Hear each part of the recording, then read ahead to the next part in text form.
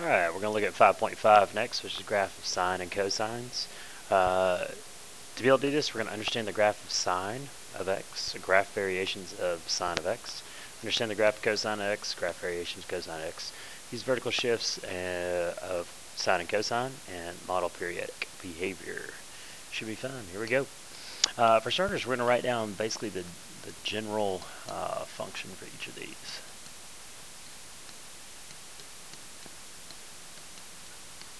And this isn't the first time we've looked at something like this. We know what the effects, oops, let's write cosine that time.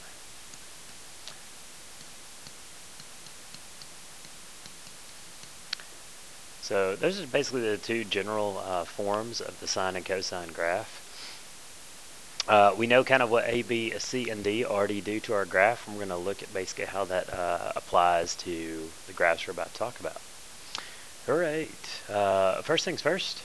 These graphs are what we call wave functions, and what that means, they're periodic graphs, and in these periodic graphs what happens is it's going to be a repeated type pattern.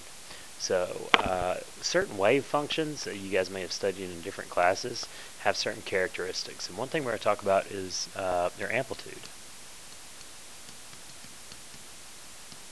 Since it's a wave function, it has an amplitude, and basically what an amplitude is, it's half the distance from top to bottom.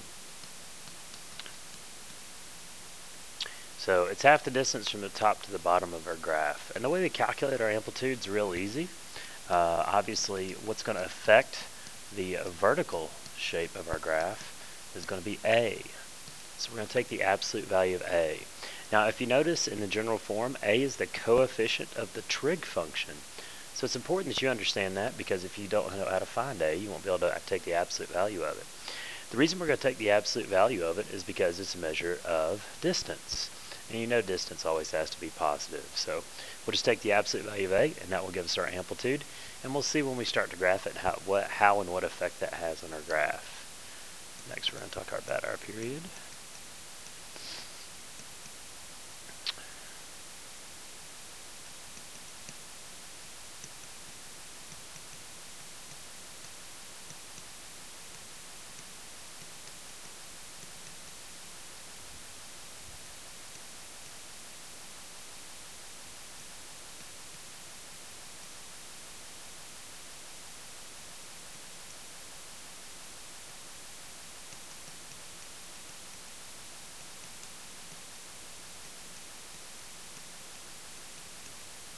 All right, next we're going to talk about our period. It's basically the time it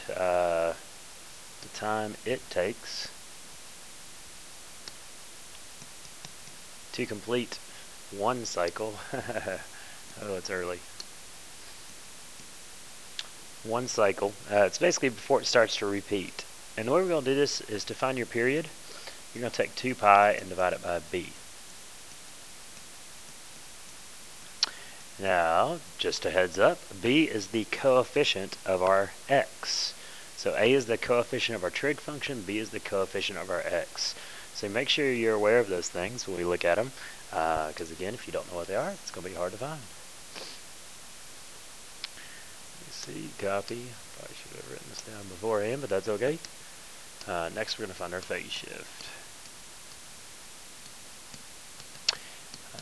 Just a couple things. Hopefully what you should remember is B and X are going to affect the horizontal part of your graph.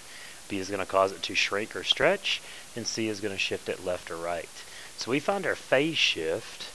What we're actually doing is we're going to solve this inequality right here.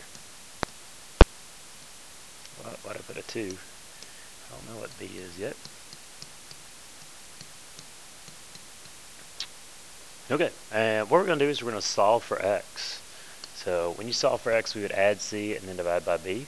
So it's going to be c divided by b is less than or equal to x, which is less than or equal to, here we'll get 2 pi plus c, divide it all by b.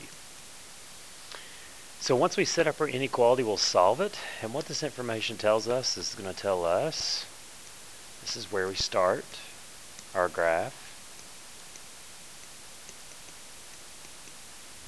and this is where we're going to end.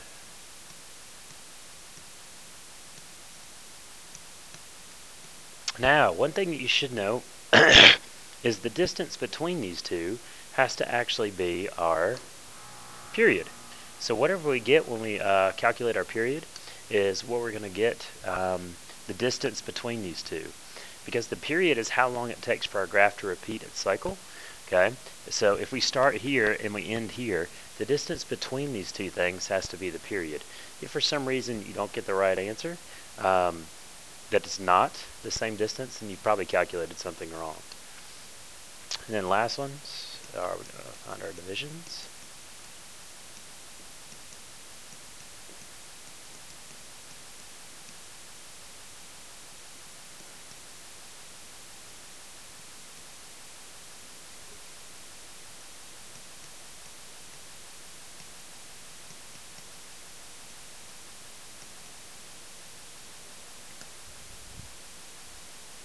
Well, I was trying to space between the values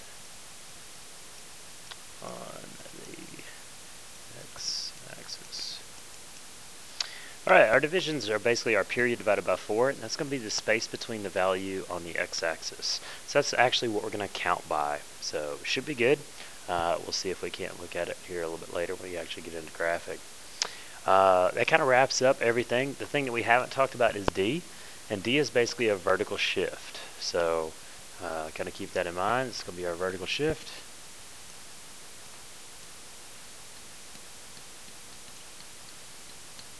So what we'll do is we'll actually get an idea of where our graph is, and then after we have graphed our graph, we'll basically move it up or down based on what your vertical shift is. One last thing I need to tell you about this stuff is the patterns. So let's see if we can't look at it. Positive sign. So if you have A being positive, sign will go like this: 0, maximum, 0, minimum, 0. A negative A, based on what we should know, it's going to cause it to reflect about the x-axis. So what was a maximum will now become a minimum, and what was a minimum now becomes a maximum. Positive cosine, the pattern is a little bit different. So, whoops, we're going to start at our maximum value, and then go to 0, and then our minimum, and then go to 0, and then our maximum. And then negative cosine, again, a negative A is going to cause us to reflect about the x-axis. So our patterns will look like that.